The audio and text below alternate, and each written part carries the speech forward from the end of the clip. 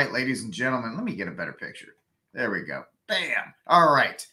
From BreakBert.com, this was announced yesterday. Joey B to announce executive level gun control office. That is right, ladies and gentlemen. We're talking about, look at that headline right there. We're talking about an actual gun control office in the White House.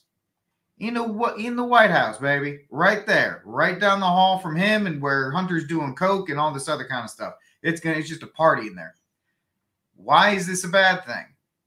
Many reasons. A, it's now centralizing and making almost to a cabinet level position. It's not an official cabinet level position yet, but now we're actually going to see this being marketed further. Secondly, once one of these things starts, all of you can finish that sentence, they never go away.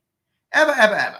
Never, never, never, never, never, never, never go away. So awful things all the way around when we're looking at this idea. So Joe Biden does this. This is by the great AWR Hawkins at Breitbart.com. Joey B will announce the Office of Gun Violence Prevention on Friday. And his new office will be coordinated with failed presidential candidate Mike Bloomberg's gun control proponents and others. What have I been saying? The reason they were putting these things out, as far as all the new rules and all these things that they were talking about, is because they need to get back with Mike Bloomberg. They needed to give back to Everytown. They needed to give back to Wine Moms Demand Action. All these other ones, Project Unloaded, for all the money that they funnel into the Democratic campaigns during election season. This is the bone they're throwing back to them. According to the Washington Post, quote, the new office will report up through Stephanie Feldman, the White House staff secretary and longtime Biden policy aide, who's worked on the firearms issue for years, quote unquote.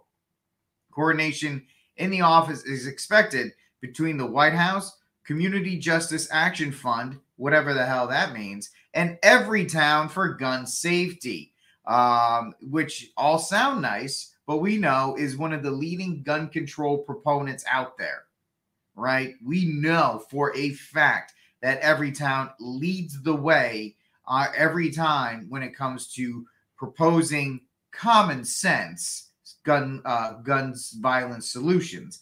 Everytown was one of the driving forces in trying to convince Governor Grisham out in New Mexico to put the temporary gun ban for public health out there, because they were the first ones to come out and applaud it. Every time one of these gun control actions take place, they're one of the first groups to come out and applaud it and support it and so forth.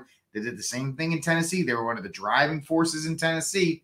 And so now Everytown, a political action committee that is its entire focus is to strip you of your God-given right to keep bear arms, will have a position in the White House. These people are the same people that are saying, oh, the NRA gun lobby is so powerful. Oh, the gun lobby is so powerful. The anti-gun lobby has a seat in the White House. Shannon Watts, a Mike Bloomberg affiliate, lackey, who founded Wine Moms Demand Action, praised the creation of the Office of Gun Violence Prevention. What, was she going to be mad about it? Saying, quote, if this announcement is in fact the creation of a single point of leadership on gun violence in the administration, it's a very big deal for the movement. Hold on a second. The creation of a single point of leadership, you had, well, I mean, he is a bag of gas, but when Obama was in office, you had a single point of leadership. You have the friggin' leader of the Democratic Party is the single point of leadership. All of them are. They all are in lockstep. They all speak the same language. They all have the same talking points. Hell, even when they came out and supposedly denounced Governor Grisham's unconstitutional, treasonous gun, quote-unquote, ban, they all came out in lockstep and denounced that. There is no difference of opinions when it comes to the Democratic Party and firearms. The only time you ever heard that, but I think it was back in 2008 when Bernie Sanders,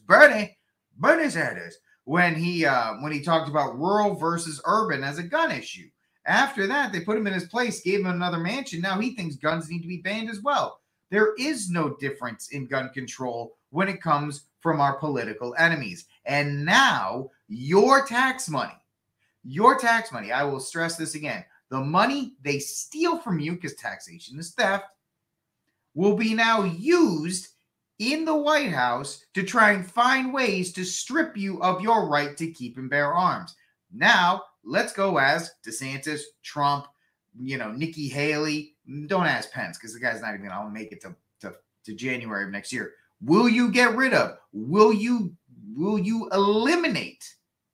Right? Ask Vivek.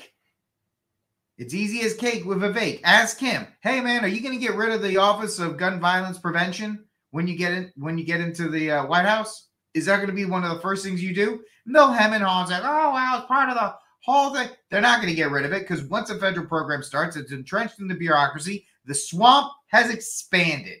Has expanded in a negative way for you and I. She added, wine mom demand action, Shannon Watts, who, by the way, we covered the story. She was supposed to retire like 6 months ago. Right? She's like Patrick Ewing on the Seattle Sonics. She was supposed to retire. She's still there. Quote, a government focal point dedicated to creating a framework for overseeing national policy, which there is no national policy because there's 44 state constitutions, which we just learned, apparently everybody just learned about with New Mexico. There's 44 state constitutions that say you have no power here.